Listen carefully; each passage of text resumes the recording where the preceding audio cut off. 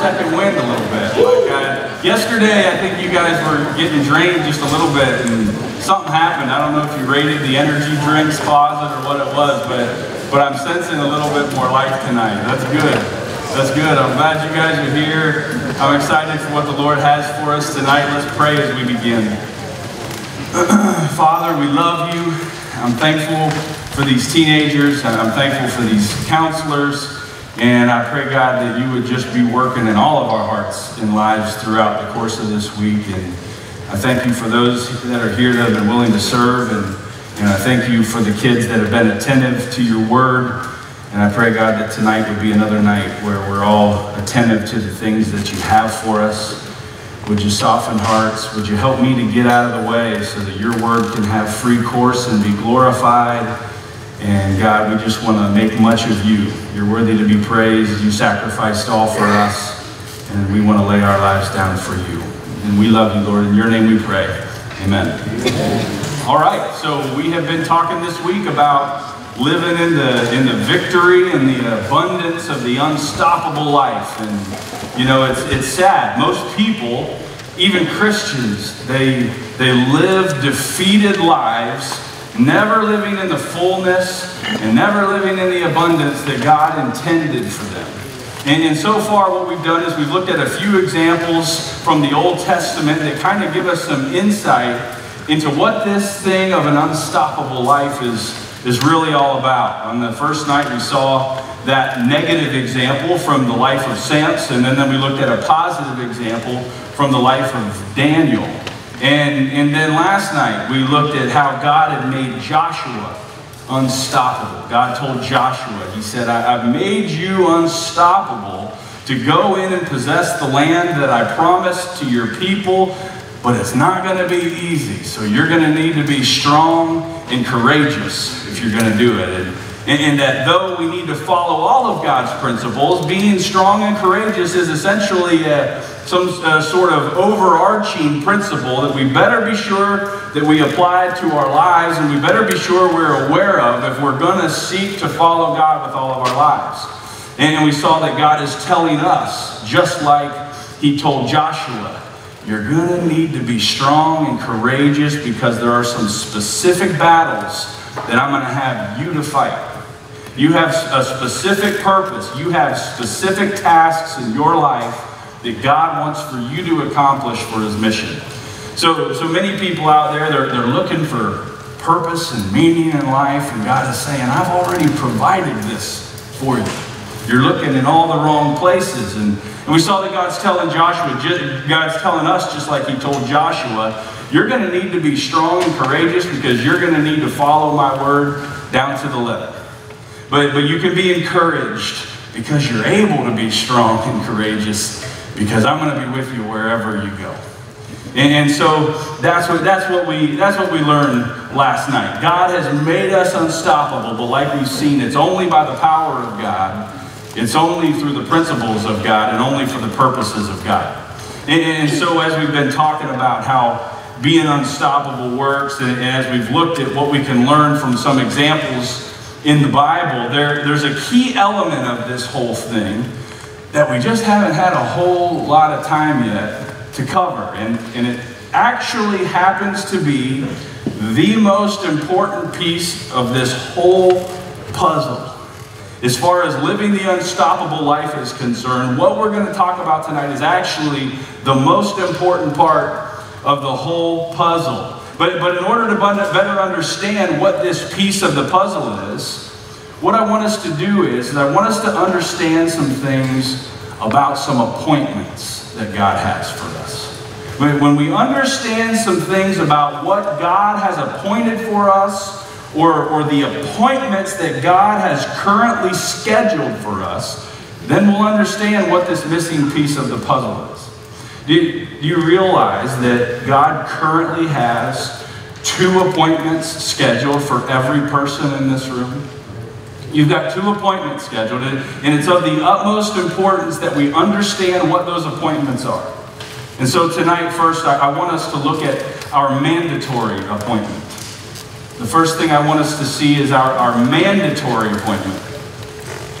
Have any of y'all ever had an appointment or meeting with someone and you're supposed to be at a particular place at a particular time and you completely forgot about it and you missed your appointment.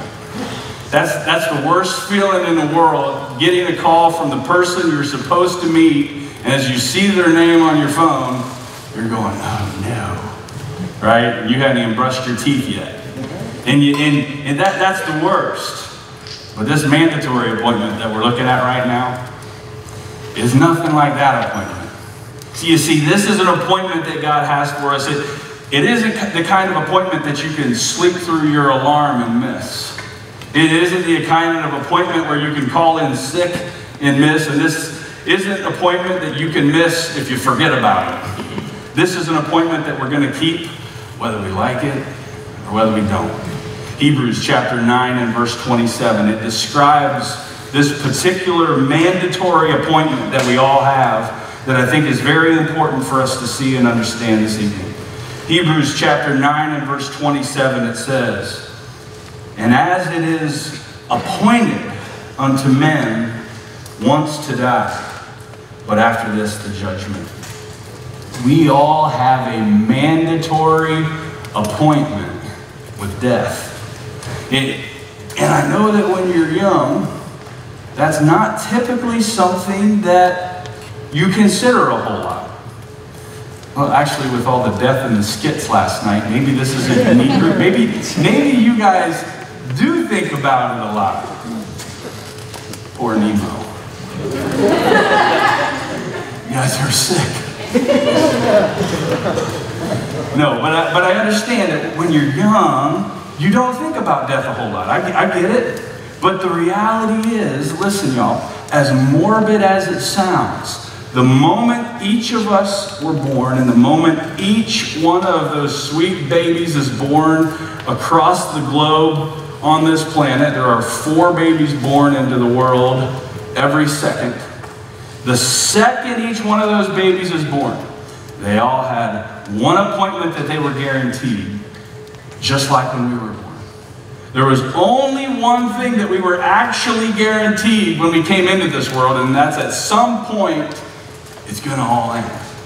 At some point, we're going to die. It's the same for each and every one of us. We're not promised our next meal. We're not promised our next dollar. We're definitely not promised our next breath. But what we're promised is that no one's getting out of here alive. What kind of camp is this? The horror movies just ramped up another notch from the skits. Listen, no one's getting out of here alive, y'all. We are on a collision course with death, each and every one of us. At birth, we got the one-way ticket. Now I get it, the one exception to the rule, of course, are those that will be raptured out of here. Enoch pictures that for us in the Old Testament, just like us. Enoch is taken off of the planet, right, without tasting death, right before the judgment of Noah's flood came, and he's picturing for us those of us that will be taken off of the planet without tasting death, right before the judgment of God is coming in the tribulation period. So that's the exception to the rule, but other than Enoch, and other than those people that will be raptured, each and every person that has ever lived will die. We weren't assured of anything else in our lives but that. And you say, well, man, isn't this the most uplifting message I've ever heard? But let me assure you, I don't like talking about death any more than y'all like listening to it. But I will tell you this. If we live our lives comprehending the reality that as we pillow our heads each night, we've got one less day on this planet than we did before, it'll change the way we live our lives. Each night we pillow our head, y'all, it's one less day. It's just the math. When we comprehend that we have an appointment with death, it changes our perspective. For those of us that are believers in Jesus Christ, what it ought to do is light a fire under us to invest in the eternal and store up treasures in heaven, because with each passing day, we've got one less day to do that. For those of us are here that may have never called on the name of Jesus to save you, knowing you have an appointment with death ought to change your perspective too. Because each night you pillow your head, you have one less opportunity to call on Jesus' name to save you before it's too late. Because here's how it works. Though we have a mandatory appointment with death, we also have a voluntary or optional appointment. We have an optional appointment, number 2 on your study sheet. We also have an optional appointment. You see, we've got this optional appointment that we choose to schedule that's based on our willful choice that we make that actually determines the result of our mandatory appointment. Like we just saw, our mandatory appointment is death, but we have an optional, willful choice to make that schedules another appointment for us that determines the outcome of our death. It determines what comes next. The first appointment is scheduled by God without our consent. The other appointment is scheduled by God, but it's with our consent. And this appointment actually determines, interestingly enough, whether or not we die once or whether or not we die twice. We're all going to experience the first death. The question is whether or not we're going to experience and have an appointment with the second death. That's letter A on your study sheet, the second death or wrath. In Revelation chapter 21 and verse 8, this is how it's described, and this is where I get this term, second death. It says, "But the fearful and unbelieving and the abominable and murderers and whoremongers and sorcerers and idolaters and all liars shall have their part in the lake which burneth with fire and brimstone." Here it is, which is the second death. Listen, y'all, the second death is the literal burning lake of fire. And most people would rather live in denial and not face the fact that they've got a one-way ticket to their first death. It's easier to just not even think about that. But even more people would rather live in denial about the fact and not face the fact that God has designed it in such a way that their eternal destiny is dependent on a decision or a choice that they're faced with in this life. And I think some of you know what that decision is. The decision is, what are you going to do with Jesus? What are you going to do with Jesus? All of life comes down to that question. What are you going to do with the one who claimed to have existed eternally because he was none other than God in human flesh? What are you going to do with the one who predicted his own death and resurrection? What are you going to do with the one who fulfilled over 300 prophecies in his life that the holy prophets prophesied about hundreds of years before he was even born? What are you going to do with the one whose life to this day we still base our calendar around? What are you going to do with the one that claims to have the keys to eternal life? What are you going to do with the one who willfully laid down his life on the cross and died and was buried and rose again to pay the penalty for sin on our behalf, so that if we would simply put our faith in him and his work for us on the cross, we would be saved? What are you going to do with him? And you say, well, I'm not going to do anything with him. I haven't made a decision yet. Sorry, that's not how this works. You realize that by not making a decision, you are making a decision? By not making the decision to call on Jesus' name to be saved, you are currently rejecting the free gift of salvation that Jesus is offering to all those that believe. Listen, we don't get to soften the blow and say that we haven't made a decision yet. No, you have made a voluntary decision at this point in your life to reject Jesus. That is your decision. The only question is whether or not you're going to change your decision and whether or not you'll change it before it's too late. But right now you've made a willful one to reject Jesus' offer of salvation, and that willful decision has scheduled you an appointment. It's a voluntary one. God schedules the appointment, but he schedules it based on your decision, and that appointment is an appointment with the second death in hell. God scheduled your first appointment with death. It's appointed that a man wants to die, but God has designed that second appointment to be based on an optional, voluntary decision that you have to make. And there are only two options: accepting Jesus, rejecting Jesus. That's it. There's no middle ground. That decision determines the appointment that God currently has scheduled for you. And if you choose to reject Christ, you are in essence voluntarily asking God to go ahead and schedule that appointment with the second death in the lake of fire.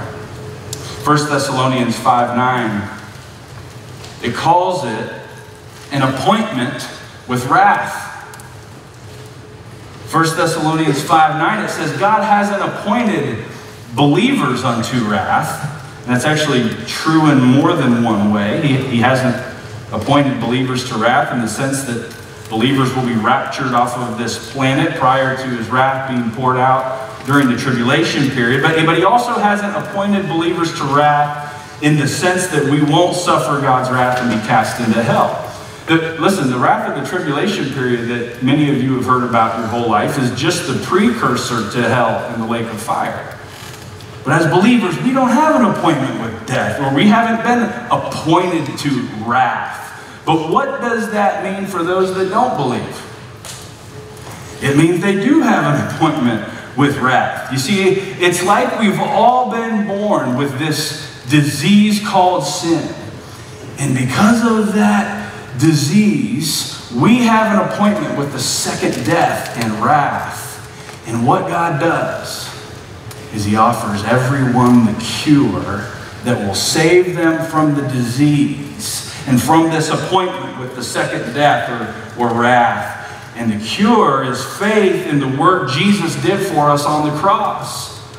But for some crazy reason, there are people out there that continue to live their lives rejecting the cure and choose to stay sick. They keep refusing the cure so that they can get better. Their biggest problem isn't that they're sick. Their biggest problem is they refuse to get better. And so they keep their appointment with wrath, but it's based on their choice. John chapter 3 and verse 36 spells this out for us like this. It says, "He that believeth on the Son," of course that being Jesus, "hath everlasting life. And he that believeth not the Son, shall not see life, but the wrath of God abideth on him." The wrath of God abides on you, or the wrath of God dwells on you, or is literally sitting on you, because you have an appointment with wrath based on a willful choice to not believe. But listen, according to that verse, there's also some really good news. If you've never believed on the Son, you can voluntarily make the willful choice to choose the other option and to believe on Jesus' name. And what God does is he cancels your appointment with wrath and with the second death, and he schedules you a different appointment. If there's still breath in your lungs, God is willing to schedule you an appointment with salvation. He's willing to schedule you an appointment with eternal life. Let's let it be understood. So eternal life or salvation. In our verse in 1 Thessalonians 5:9, again it says, God hasn't appointed us to wrath, but God has appointed us to obtain salvation. Now, the book of 1 Thessalonians, it's a letter that is written to the church. The church, of course, is a body of believers, so this letter is written to those that already believe. So the verse is saying that God hasn't appointed believers to wrath, but God has appointed believers to salvation. And so you might say, now wait, if I'm already saved, then why do I have a future appointment with salvation? I thought I already was saved. Why does God schedule me an appointment with salvation if I'm already saved? Well, for our purposes tonight, we're not going to get into the weeds on that, but the reason is because though we're saved, our salvation isn't complete yet. It's not complete because though we got a new spirit on the inside of us the day that we got saved, we're still trapped in this body of flesh. This body of flesh wars against the spirit. But listen, there's coming a day when the war is going to be over. Because at the rapture, God's giving us new bodies incapable of sinning. But our salvation won't be complete until that happens. And because that is still yet future, God says, if you're saved or if you're a believer in Jesus Christ, I have a future appointment that is scheduled for you to complete your salvation. If you're saved, you're as saved as you'll ever be. You can't lose it. But there's still something that needs to happen for our salvation to be complete. So God schedules an appointment with salvation instead of wrath. If you've never been saved and you've rejected Jesus' offer of salvation, then right at this moment, though, you do have an appointment scheduled, and it is with wrath. But Jesus' desire is to save you from that wrath, y'all. Romans 5:9, it tells us, it says, much more than being now justified by his blood, we shall be saved from wrath through him. Being justified by Jesus' blood, it's a reference to our salvation. And because of that salvation, those that believe have been saved from that wrath. We now have an appointment with salvation, or appointed to salvation, and it's an appointment that God makes for us based on a decision that we're faced with. The decision of what are you going to do with Jesus? So again, if you've chosen to reject that offer thus far in your life, then I suggest you reschedule that appointment. If you'd like God to make you an appointment to obtain salvation, then Romans chapter 10 and verse 9 lays out for us exactly how simple this is. Romans chapter 10 and verse 9, it says this, that if thou shalt confess with thy mouth the Lord Jesus, and shalt believe in thine heart that God hath raised him from the dead, thou shalt be saved. For with the heart man believeth unto righteousness, and with the mouth confession is made unto salvation. You've got to believe, and you've got to confess. You confess with your mouth the Lord Jesus, or you confess with your mouth that Jesus is Lord, or that Jesus was God in human flesh. You believe that Jesus resurrected from the dead, and that he paid the penalty for your sin, and you confess those things with your mouth. You see, God is so holy that he cannot coexist with sin. Do you understand that? Our sin, it has separated us from God. Romans 3:23 says that all have sinned and come short of the glory of God. He's so holy that any sin, no matter how big we think it is, or no matter how small we think it is, it made us fall short. We couldn't be good enough to stand before a perfectly holy God. We couldn't be good enough. We've all fallen short because all have sinned. And because God is so holy and just, our sin demanded that there be a penalty for that. And man, guys, that had us in a really, really bad position. Our sin demanded a penalty. That had us in a bad spot. Ephesians chapter 2 and verse 12 describes just how bad of a position we were in. And here's what it says in Ephesians 2:12. It says, listen, that at that time ye were without Christ, being aliens from the commonwealth of Israel and strangers from the covenants of promise, having no hope and without God in the world. So we were without Christ, we were aliens, we were strangers, we had no hope, and we were without God. But other than that, we were doing pretty good. That's how bad off we were. That's the position our sin had put us in. But then in stepped Jesus. God is so holy that he can't coexist with sin, and that sin demanded a penalty, but there's another attribute of God that we have to understand. Oh, he's definitely holy, but he's also love.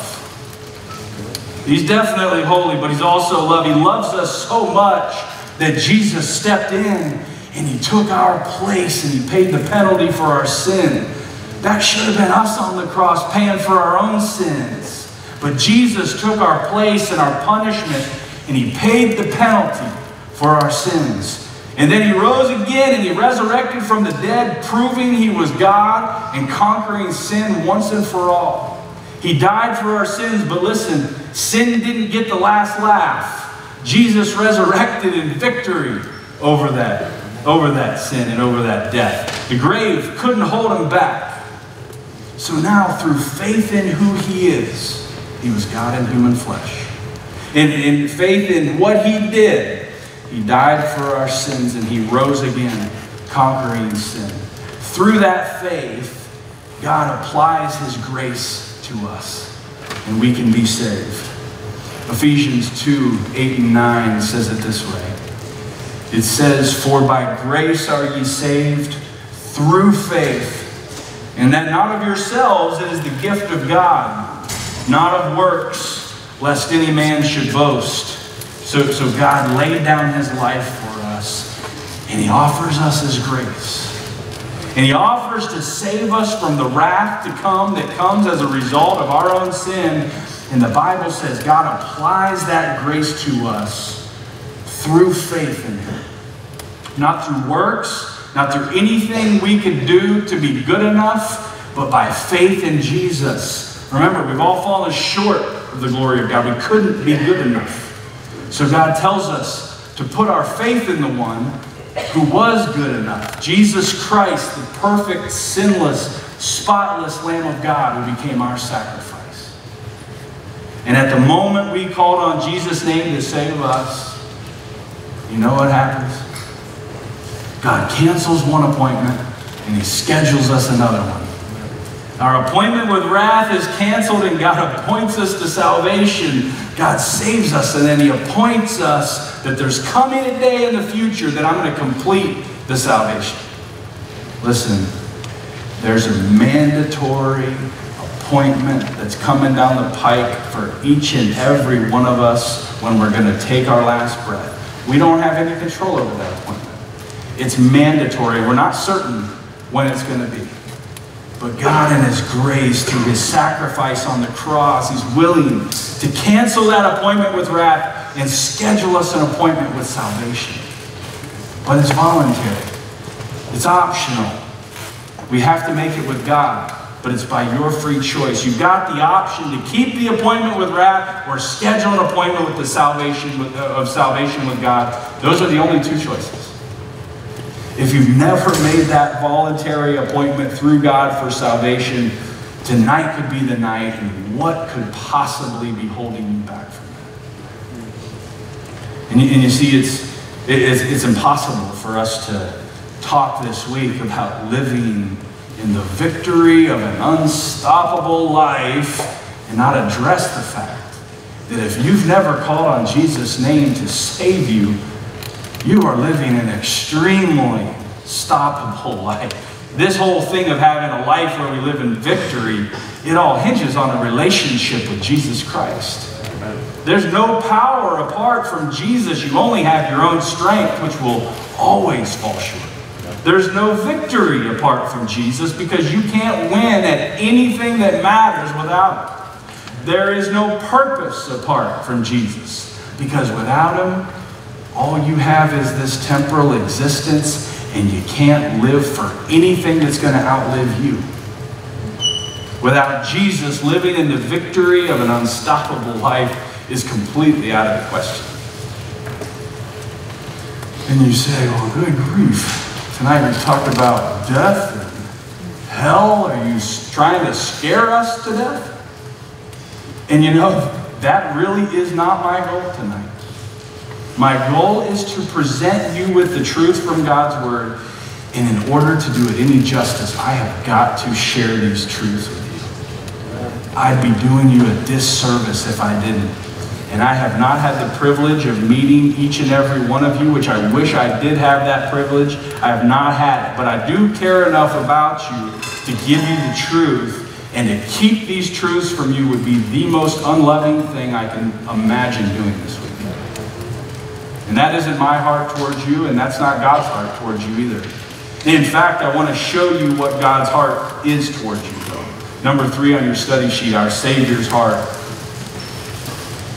Our Savior's heart. in the midst of talking about death, and talking about hell, we've also talked about the salvation that God desires to provide each and every one of us. But I want to take some time to make sure that we understand God's heart in the midst of all of these tough topics to talk about. I want to be sure that we understand specifically what God's heart really is towards each and every one of us. Because as much as I feel like I can't leave out the truth about death and hell and do God's word an ounce of justice, I also don't feel like I can leave out the truth about what God's heart towards us truly is and do God's word in justice. Earlier, we were in 1 Thessalonians 5:9, looking at the fact that at our appointments, right? Either wrath or salvation. But I want you to look at the next verse with me as well. Verse 10 of 1 Thessalonians chapter 5. Start in verse 9, though, to get the context. For God hath not appointed us to wrath, but to obtain salvation by our Lord Jesus Christ. And here it is, who died for us, that whether we wake or sleep, we should live together with him. So the verses say, here's why Jesus died. So that whether you're awake or you're asleep, which in this case is a reference to whether you're alive or whether you're dead, Jesus died for us so that whether we're alive or so that whether we're dead, we would live together with him. And I know when you're casually reading through your Bible, it really is easy to read over that phrase and not give it a whole lot of thought. But do you realize what an incredible statement was just made in this verse? The insight that this gives us into the heart of God is unbelievable, because I want you to notice what this verse doesn't say. Verse 10 does not say, who died for us, so when we sleep or when we die, we can go to heaven. That's not what it says. No, this whole thing of Jesus dying to provide salvation has always been about a person, not about a place. Do you understand that? It's saying that Jesus died for us so that whether we live or die, we would live together with him. Jesus' desire is that no matter what, whether we're alive, whether he takes us home, we'll be in the same place at the same time, together with him in a relationship. And to miss that is not just to miss the heart of this verse, but it's to miss the heart of the entire gospel. Because understanding that because of God's holiness and his sinfulness, we've been separated from God and we've been appointed to wrath, it can be a very tough pill to swallow, especially if you don't fully understand that God isn't just holy, but that God is love. And he desires to have a relationship with us. He desires to live together with us. This verse tells us that that's why he died. Jesus died so that when we die, we'd live together with him. Letter A. Jesus died so that when we die, we'd live together with him. You see, at the heart of Jesus' death, burial, and resurrection, y'all, it's a God that loves us and a God that desires to have a relationship with his creations, not just haul us off to heaven when we die. And he's a God that has provided a way for all people to be saved so that they can have a relationship with our Father. He's our heavenly Father. You realize that? Some of you don't have a great relationship with your earthly father. Some of you don't have a great relationship with your earthly father, and I understand that that must be very difficult. But your heavenly Father is saying to you, but I want to have a relationship with you. And as our heavenly Father, he's a Father that's better than any of our earthly fathers could ever possibly hope to be. He's a Father and a God that desires to live together with us. He wants to be with us. He wants to be where we are. You know what the best part of heaven is going to be? It's where Jesus dwells. That's the best part. As you guys may remember me saying, I live in Georgia. We moved to a new house about 9 months or so ago to get closer to the church. And you know what my favorite part about our new house is? It's where my wife and kids dwell. I don't give a rip about the house. But I like it a lot because that's where I go home and that's where my kids are and that's where my wife is. That's my favorite part. And listen, that's what salvation is all about. Do you understand that? It's not about the place. It's about the person. God's heart toward us isn't simply to haul us off to a place called heaven when we die. No, we serve a God that actually wants a relationship with us and wants to live together with him and wants to live together with us. That's the part that we can't miss. We can't miss the fact that the God that created us desires that relationship. God says, I want to be where you are. Whether you're alive or dead, I want to be with you. That's why I died. One day when we've moved on from this temporal life that we're living right now, we're going to live together with the one that created us and the one that died for us. It's going to be incredible the day we see Jesus face to face and we live together with him in heaven. Jesus said in John chapter 14, starting in verse 2, Jesus says this, in my Father's house are many mansions. If it were not so, I would have told you. I go to prepare a place for you. And if I go and prepare a place for you, I will come again and receive you unto myself. Here it is. That where I am, there ye may be also. Jesus says he's preparing a place for us to dwell in the future. And wow, there are many mansions there. And as wonderful as that sounds, and as cool as that will be, do you see what the whole point of Jesus preparing a place for us is actually all about? It's not about the place and it's not about the mansions. At the heart of all of it, at the end of verse 3, he says that where I am, you may be also. God wants us to live together with him, so he's preparing us a place to live with him in the future so that where he is, we're with him too. He wants to live together with us. What an incredible thought. One of the reasons that Jesus died is for that eternal purpose, so we can spend eternity with him when we die. He wants that relationship with us. And do you know what that means? It means what Philippians 1:21 says. That's what that means for us. It means for me to live as Christ and to die as gain. You want to talk about living in the victory of an unstoppable life? Here, how's this one for you? If you're walking in the power of the Spirit and you're living your life according to God's principles, and therefore you're unstoppable to fulfill the purposes that God has for you to accomplish in your life, and in the midst of that, you're faced with the worst thing that could possibly happen to you, something that will seemingly make you extremely stoppable, which is death. Even then, you still haven't lost. And no, Satan hasn't gotten the victory. And no, it's not even a minor setback. To die is gain. The worst thing that could happen to you is that you die, and if you're a believer in Jesus Christ, because of your appointment with salvation through Jesus Christ, to die is gain. He's made it so that death is an upgrade beyond our wildest imaginations. That's what we have waiting for us. It only gets better from here because we'll eventually live together with God face to face. And as wonderful as that is, what I want to make sure that we see from this verse in 1 Thessalonians 5:10 is God doesn't just want to live together with us after we die.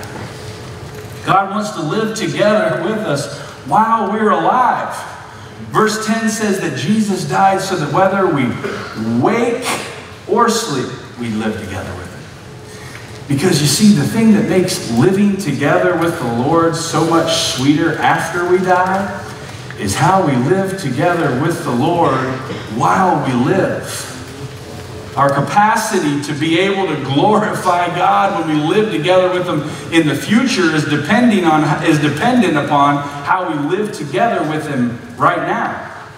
Jesus died just so that we could have some sort of relationship with him in the future. No, he died so that we could have a present relationship. Jesus died so that while we're alive, we'd live together with him. Living together with Jesus, for us, it started at salvation, right? The Holy Spirit of God took up residence inside of us the day we got saved so that we live together with him. I love how Jesus describes it in John 14, verse 23.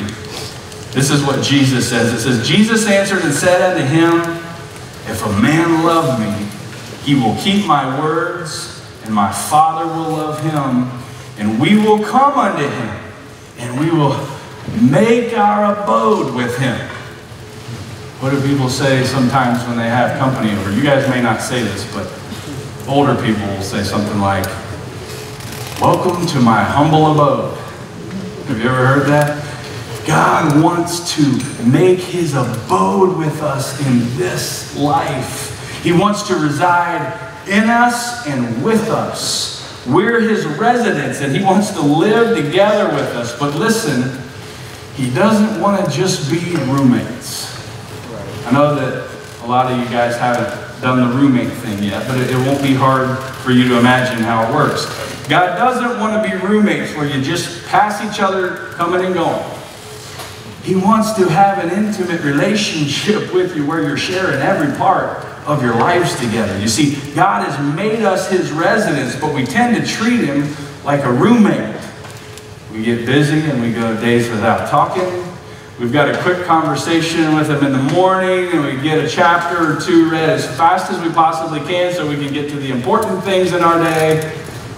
Meanwhile, God is saying to us, I want to live together with you and reside in you in an intimate way throughout each day. That's why he died. God wants us to talk to him throughout each day. Like verse 17 of this same chapter of 1 Thessalonians says, 1 Thessalonians 5:17, it says, pray without ceasing. That means God wants to hear from us all throughout the day. You ever just take the time to thank God for all that he's done for you as you're riding down the road? Is that on your radar at all? You ever just praise him throughout the day when you think about his character and his holiness and the love that he has for you?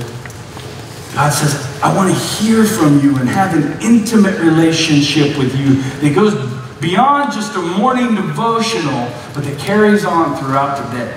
I want to live together with you. He's not looking for a roommate. He's looking for a relationship like a bride. That's the intimacy of the type of relationship that God wants to have with us, and he wanted to have it so much that he was willing to die to do it. Let me ask you, do you treat God like a roommate, or do you treat him like a bride? God designed it so that whether we live or die, we'd be able to live together with him. So we have everything to live for in life and nothing to fear in death. But that's God's heart towards us. He wants us to live together with him and have a relationship with him. And he's provided a way to do that through Jesus. He doesn't want us to have an appointment with wrath. He wants us to have an appointment with salvation. Listen, he wants that so much that despite the fact that we willfully have chosen sin so many times in our lives, and that sin demanded a penalty, despite that, Jesus stepped in and said, I'll pay the penalty on his behalf. I'll pay the penalty on her behalf. All they need to do now is believe on me. And he did it because he loves you, and he did it because he wants a relationship with you. He wants a relationship with you in this life, and he wants it in the next life. If you've never called on Jesus' name to save you, I really am begging you to take a second right now and just think about what it could possibly be that would keep you from accepting the free gift of salvation that Jesus offers. What could this short temporal existence that we're living in possibly offer you that is worth your soul? Right. If you've never been saved, would you grab your pastor? Would you grab your counselor? Would you grab me? Would you grab somebody and get that nailed down tonight? Don't delay any longer. There's too much at stake. Father, we love you. And God, I thank you for your willing sacrifice on the cross for us, for the way that you love us, for the way that you provided us access to be free from the wrath that we deserve. Thank you, God, for your Son.